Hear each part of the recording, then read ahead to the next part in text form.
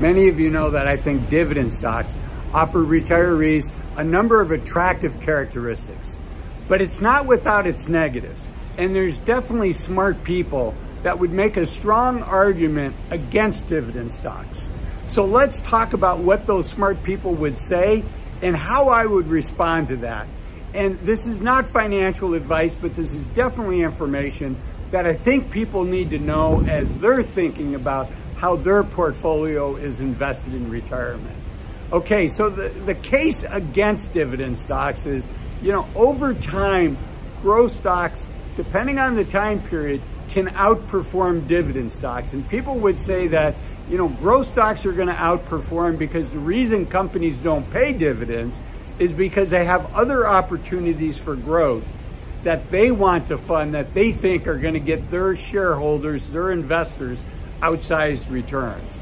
And then they would also say, the dividends aren't free money. It comes out of the profitability of the companies, and that profitability, that cash flow, either goes to the investors or go to these other opportunities. So they would argue, rightfully so, let's say a company has a share price of $100 and they pay a $3 dividend. In theory, when they pay that $3 dividend, that stock price should go down to $97. So they would say, if you want to raise $2,000 a month, why not just sell the stocks and access the cash when you need it? Why not let the company use the cash flows for the opportunities that they see fit? And that's a reasonable argument.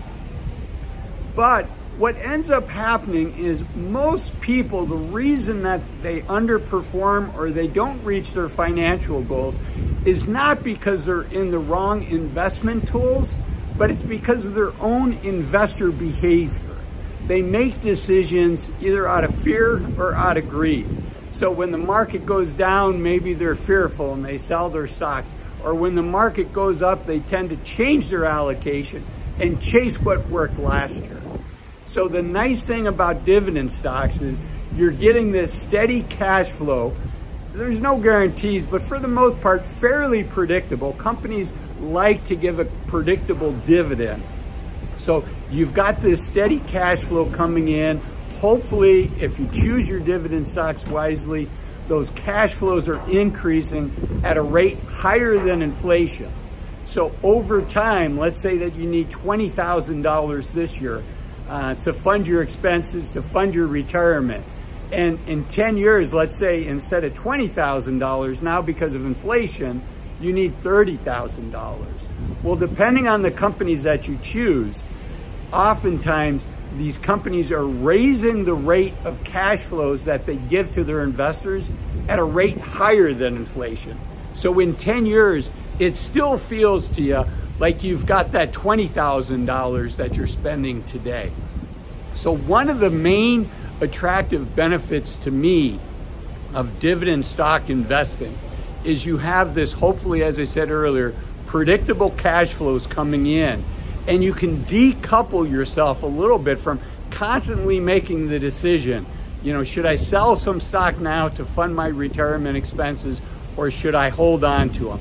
Or let's say the market's down 10 or 15%, and you were planning on selling some stock for the cash flows.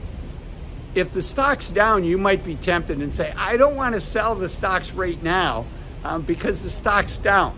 And so maybe you don't use that money to enjoy and use it the way that you wanted to in retirement. Conversely, when the stock is up, you might say, oh, the stock is doing so well, I don't want to sell the stock now. I want to buy more of it. So it takes the decision making away from the person, away from the retiree, and it just kind of puts it on autopilot. It makes it easier for you to do the types of things that you want to do and follow your plan over the long term. And I want to get back to the argument, can't you just sell your stocks when you want and use that cash flows? Yes, but sometimes you look at it and companies are chasing the opportunities that they see, and maybe they're wrong. management has a better idea of what the opportunities are in their industry. But what management doesn't know is how you would spend that money. And it's not just about optimizing the return each and every day. It's also about optimizing your life and living the life that you want to be able to live. And the management of the company, they're decoupled from all of that, obviously. Okay, so, the challenge then becomes, how do you invest in dividend companies? And again, this isn't financial advice. My goal with this channel is to give you some things to think about. I don't know your financial situation, so I can't give you specific financial advice. What I can share with you, though, is when it comes to picking dividend stocks, it's really important the companies that you choose. There tends to be two types of companies that are dividend payers. One is operationally excellent companies. They have a strong business, they have strong cash flows, they're running a solid business. They tend to be a little more mature, and they tend to be, keeping some of the operating cash flows to fund future opportunities for the company, but they also have excess cash flows, and they've developed the discipline that they need in order to be able to share that with their shareholders. So that tends to be one type of company. The other type of company that is candidly kind of playing a game. They know people are shopping for dividend rates. So they do everything they can to increase the dividends that they pay out, and maybe even finance that dividend with debt. And I personally don't like that. I like the dividends of a company to come from solid operating cash flow, as opposed to what I call financial engineering. Because, the challenge with that, if they're issuing debt in order to pay out a dividend to the shareholders, that game only goes on for so long. Eventually, the banks are going to say, if there's a credit crisis, or like now, when interest rates have gone up. So all of a sudden, I'm just making up a number, they're 6 or 7% high dividend payer. Doesn't sound so attractive when you can get, as I record this, 5% in an FDIC insured bank account. You got to shop for those, but they are available. So what happens to those financial engineering companies that are borrowing money in order to pay the dividend?